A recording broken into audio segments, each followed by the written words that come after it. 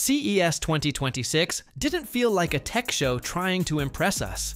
It felt like a show that was finally paying attention to how we actually ride.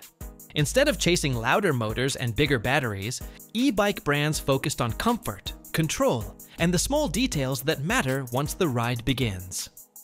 Smoother power, smarter assistance, and designs that fit real routines, real streets, and real lives. These aren't just new bikes. They're ideas shaped around people, and they hint at how riding could feel in the years ahead.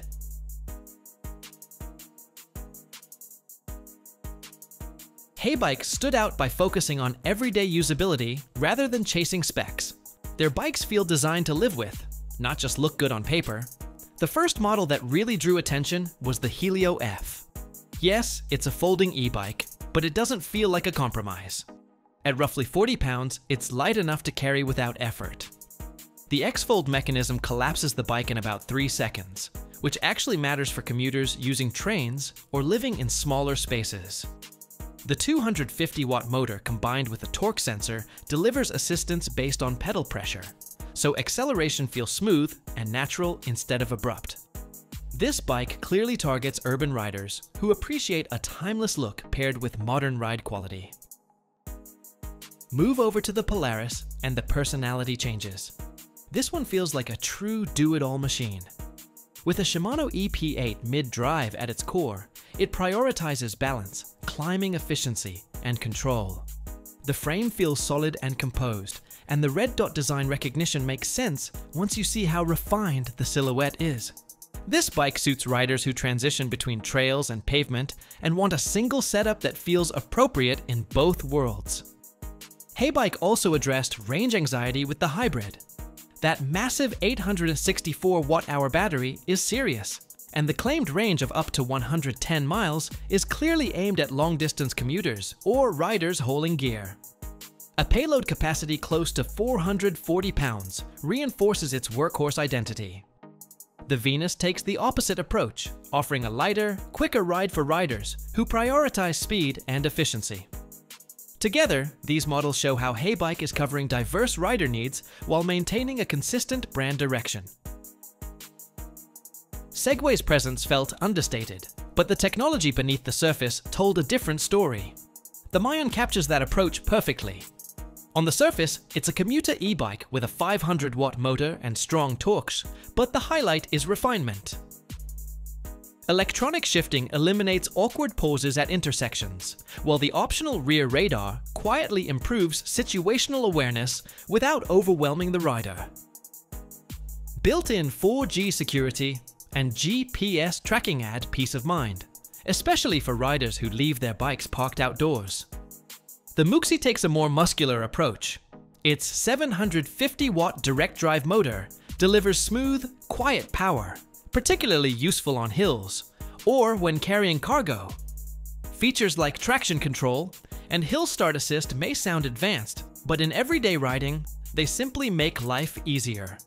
This bike is clearly designed for riders dealing with steep terrain or heavy loads who want dependable assistance without flashy styling.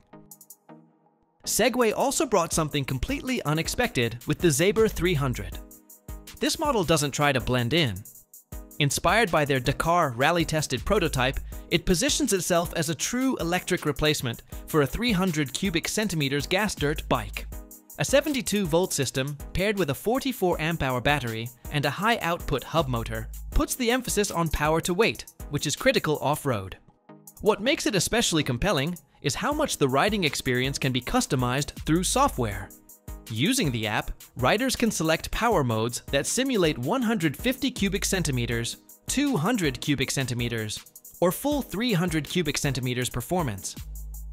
This helps beginners build confidence while allowing experienced riders to unleash full power. The virtual electronic clutch preserves that familiar gas bike feel, while wheelie control adds a smart layer of safety and training. The hardware matches the ambition.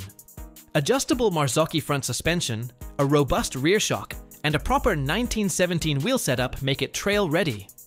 Add GPS tracking, geo-fencing, Apple Find My support, and remote locking, and it feels like an off-road machine designed for modern riders who want power with control.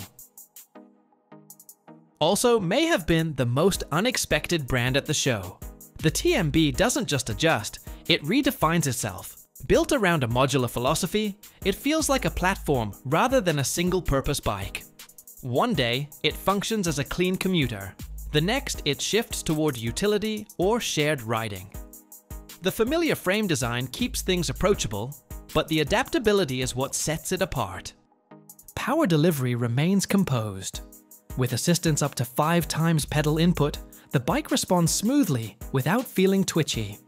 It stays relaxed on flat roads and provides consistent support on climbs, creating a predictable and confidence-inspiring ride. The stated range of up to 60 miles feels honest and achievable for mixed-use riding. Suspension plays a major role in that comfort. An air rear shock combined with a coil fork softens rough surfaces and uneven terrain, especially when carrying extra weight. The bike feels stable and grounded rather than rigid. Visually, the TMB avoids unnecessary flare. Finished in a clean grey tone, the design stays minimal. With pricing around $3,500 and availability expected toward the end of 2026, it clearly targets riders who want a long-term, adaptable e-bike rather than a trend-driven purchase. Yadia presented 2 completely different personalities. The Fat Boy immediately signals adventure with its massive 20 by 4.5-inch tires. Dual suspension smooths out rough trails, while the 750-watt motor provides steady propulsion across sand, gravel, and broken pavement. With a claimed range of around 140 kilometers, it encourages long exploratory rides without constant battery worries. This bike is for riders who want to roam without committing to a full mountain setup. Then there's the FLO, which takes a quieter approach. LYNQ feels like a brand that paid close attention to how people actually use their bikes. The Current covers daily commuting with a clean design and app-based range management. The Loop introduces second passenger capability, clearly aimed at couples or short shared rides. The real highlight, though, is the Relay Cargo bike. Powered by a 750-watt Bufang motor with optional dual batteries, it's designed for families, delivery riders, and small businesses. Built-in racks eliminate the need for aftermarket solutions, and the AI-powered app helps riders plan range realistically. This lineup feels purpose-built for people who depend on their bikes every day. Lexco approached mobility from a different angle with the Emicro 10. This is last-mile transportation done thoughtfully. Compact 14-inch wheels keep it easy to maneuver and store, while the 250-watt motor aligns well with urban regulations. The smart helmet integration improves rider visibility where it matters most, and the sequence-based locking system adds convenience without complexity. It's not meant to replace a full-size e-bike, and it doesn't try to. It fills a specific urban role and does it well. CES 2026 made one thing clear: progress doesn't need to be loud. This year, e-bike brands focused on control, flexibility, and genuine comfort. Some pushed toward adventure, others refined daily transportation, and a few solved small but meaningful problems. That's what makes this evolution exciting. Thanks for watching. Drop your thoughts in the comments. And if this video helped you, don't forget to like and subscribe for more content.